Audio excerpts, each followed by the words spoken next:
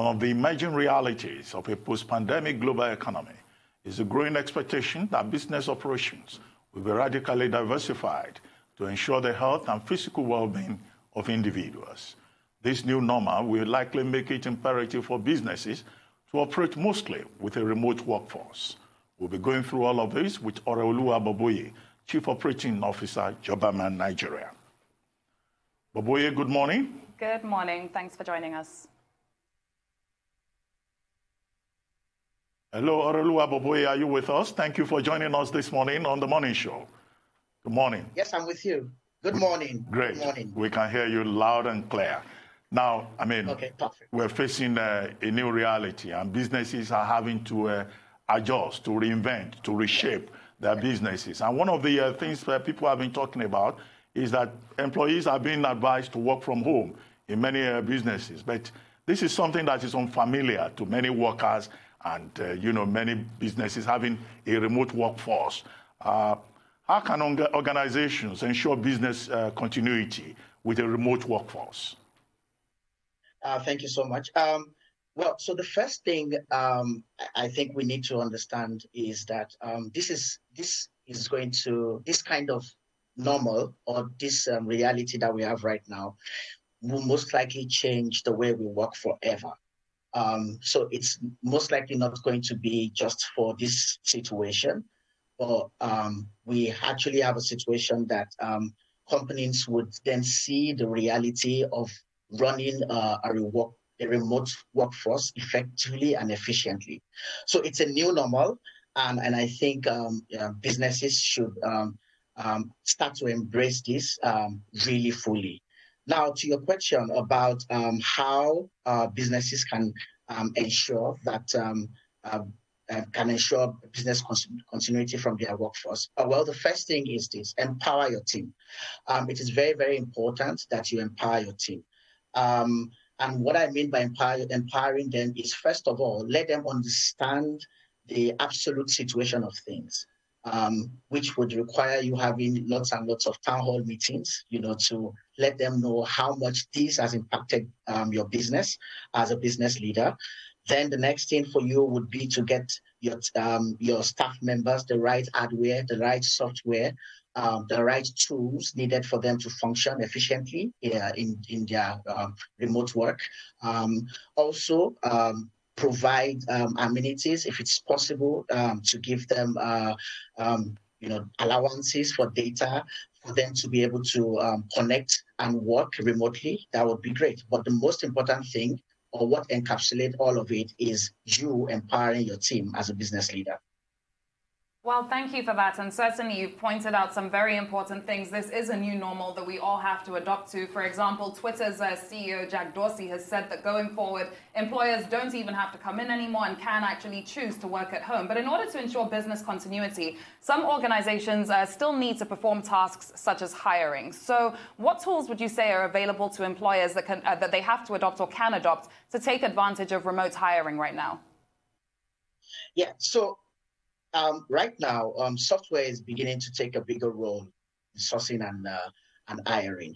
Actually, a 2015 study shows that around 72% of employers predicted that their element of talent acquisition will be automated. This was far back as 2015. So I think the recruitment industry or the recruitment space is sort of already in the right direction for this situation.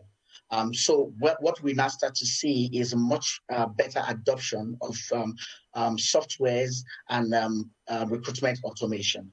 And ways by which we can do that, ways by which recruitment automation can happen would be, use of job boards. We have quite a number of them. Jobberman is a job board, for instance. Jobberman, for instance, has been in existence for over 10 years. And so what we expect to see would be, better adoption of that kind of platform.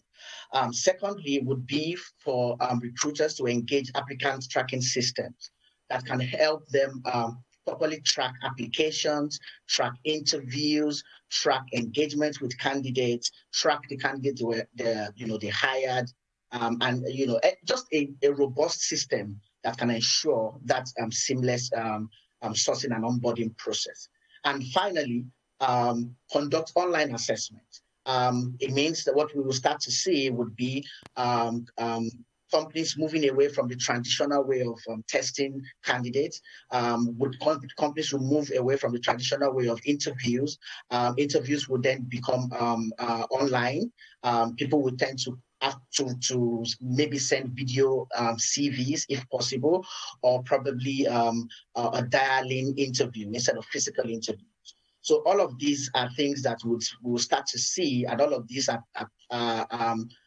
things that hiring managers can actually use to ensure that balls are not dropped during this pandemic.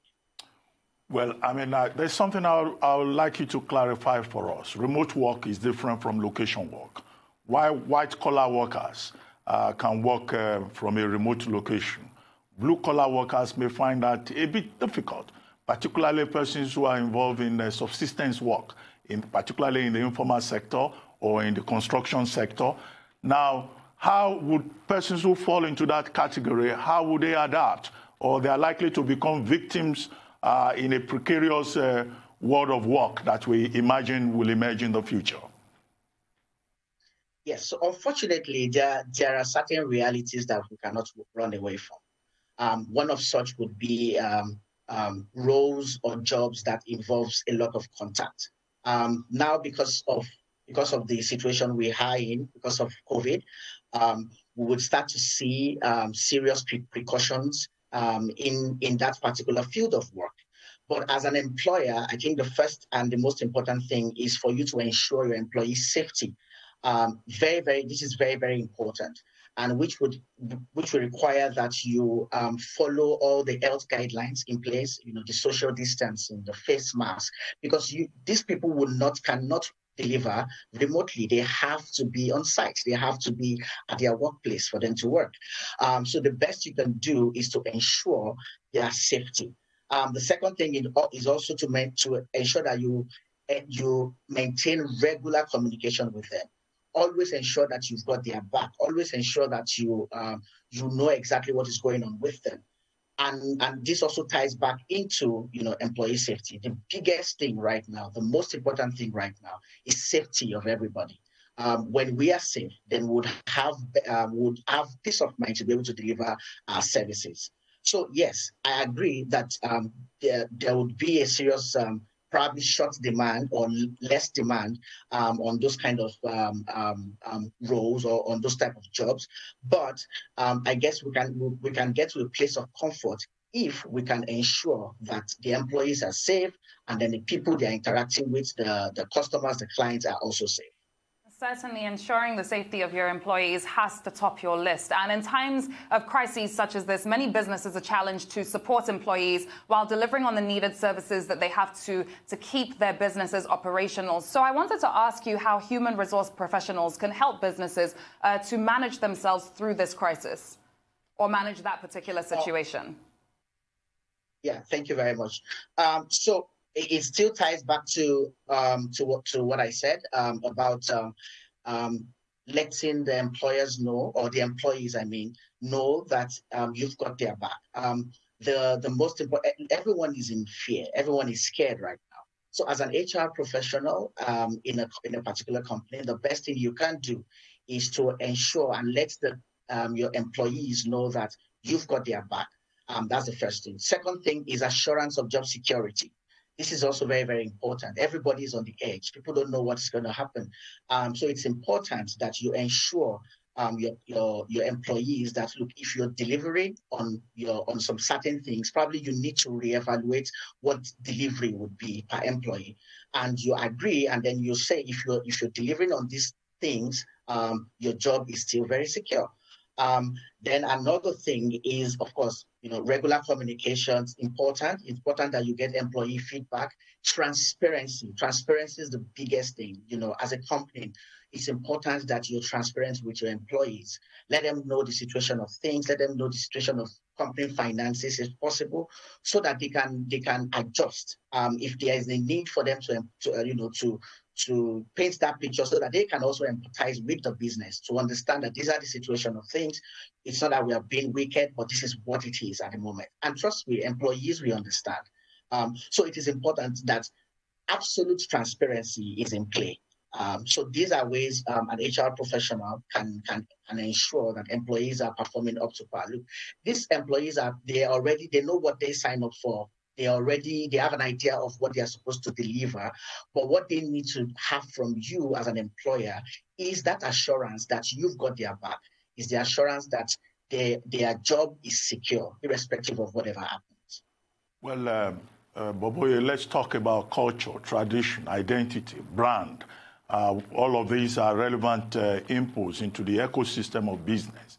But now that businesses will have to respond to the disruption that we have seen as a result of COVID-19, how do they retain some of those essential things that are important to the history and the tradition of the business while adjusting? How do they go about that? What kind of advice will you give them? But maybe we should take a short break before you respond to that, and then when we return, the conversation will continue.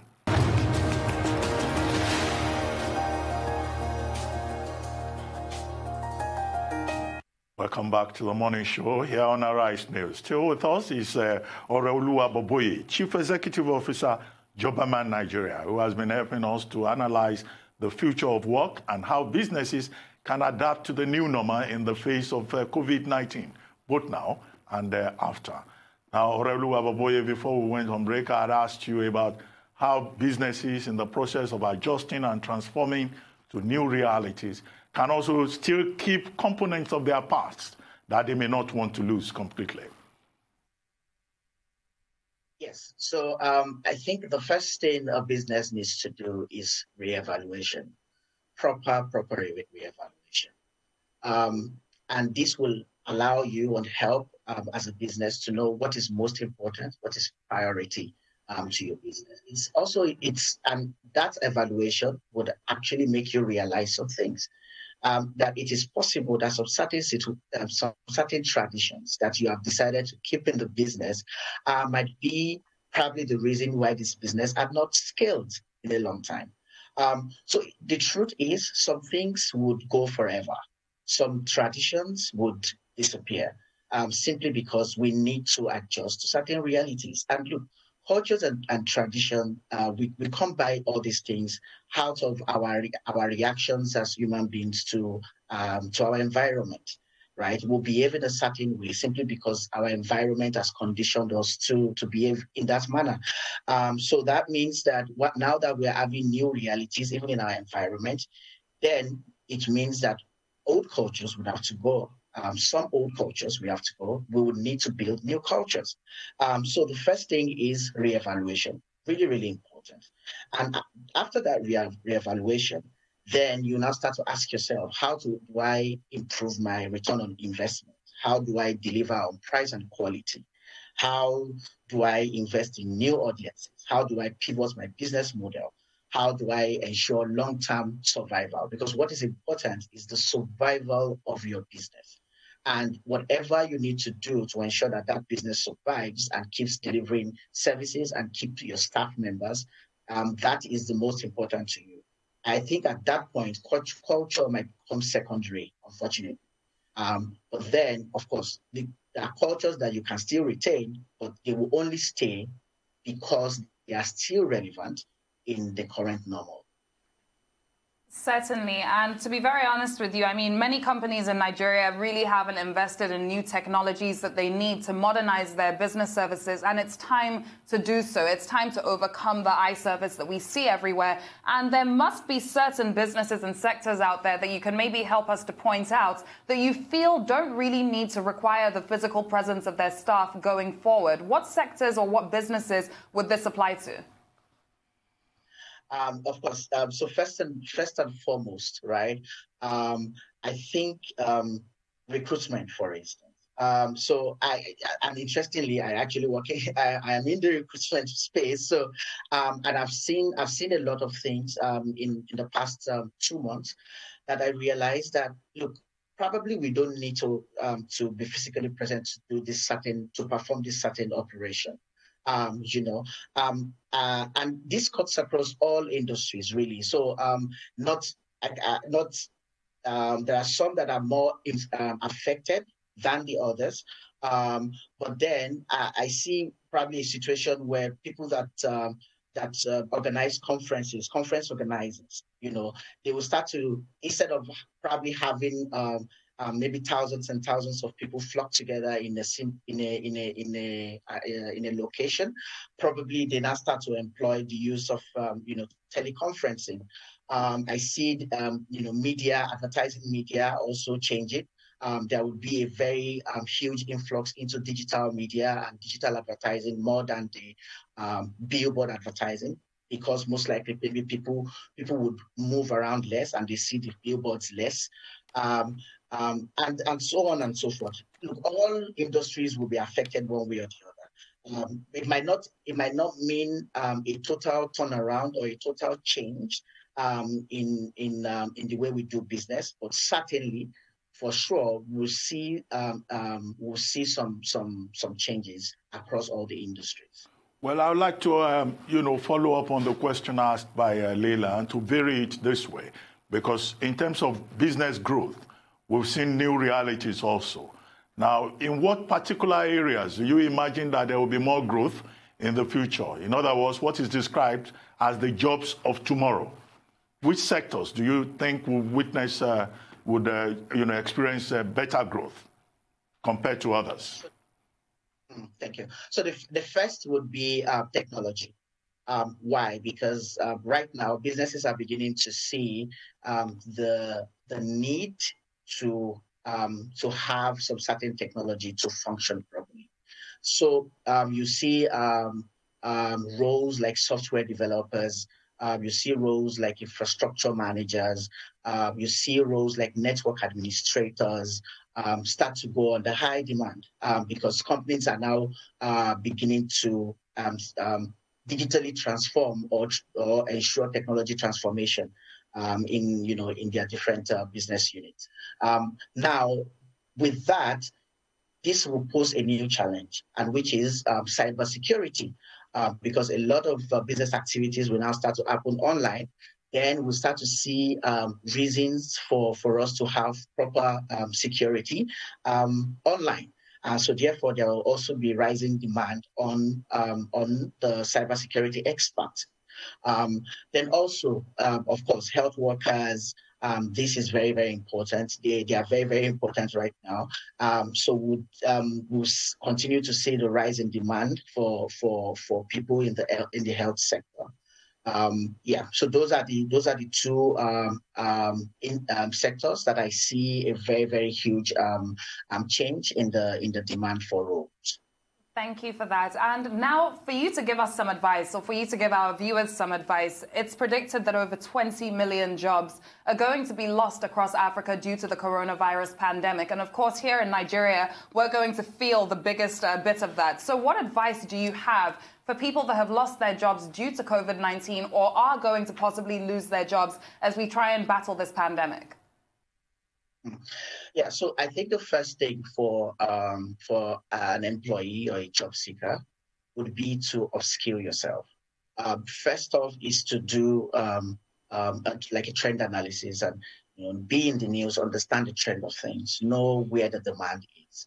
Upskill yourself. Upskill yourself, skills, soft skills, add skills. Get on making yourself more relevant, even in your current workplace.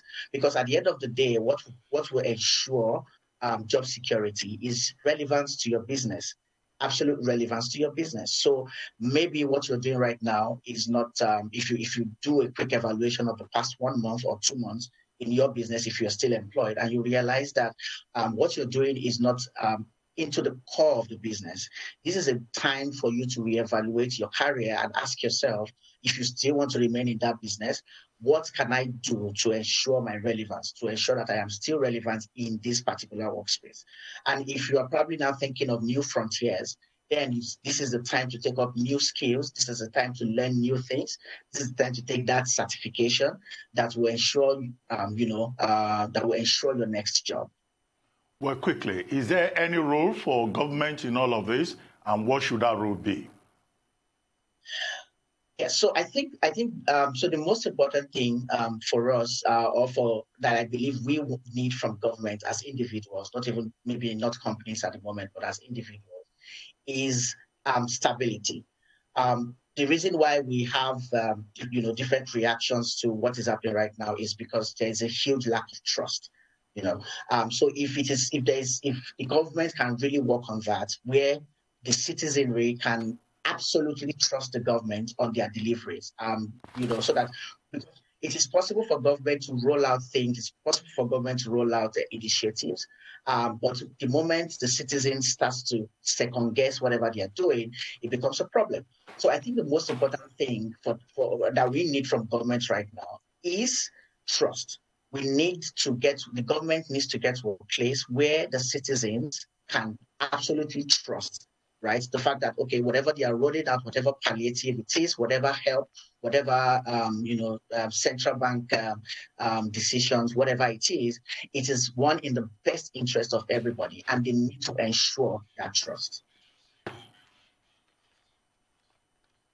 Well, thank you very much, Oreoluwa Boboye, for joining us this morning on the morning show to discuss business continuity in the workforce going forward.